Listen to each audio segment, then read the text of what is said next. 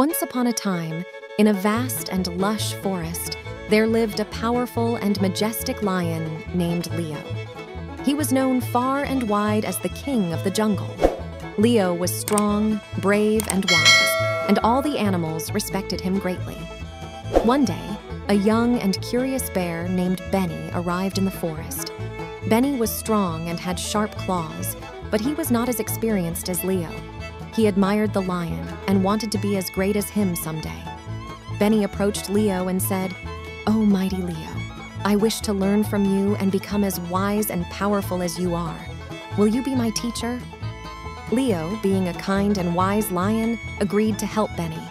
He said, "I will teach you, but you must promise to learn and follow my guidance." Benny eagerly agreed, and the lessons began. Leo taught Benny how to hunt, how to be patient, and how to protect the forest and its inhabitants.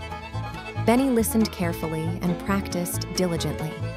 One day, as Benny was exploring the forest on his own, he came across a group of hunters who were setting traps for animals.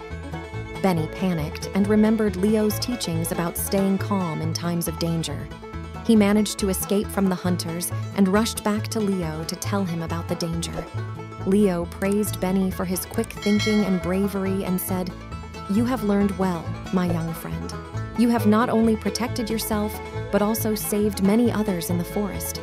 Remember, true strength is not just about physical power, but also about wisdom and courage."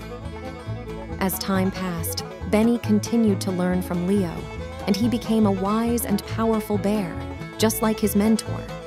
Together, they ensured the safety and harmony of the forest, and Benny became known as the protector of the woods. The moral of the story is that strength is not only about physical power, but also about wisdom, courage, and the willingness to learn from others. Like Benny, we can all grow and become better by seeking guidance from those who are wiser and more experienced.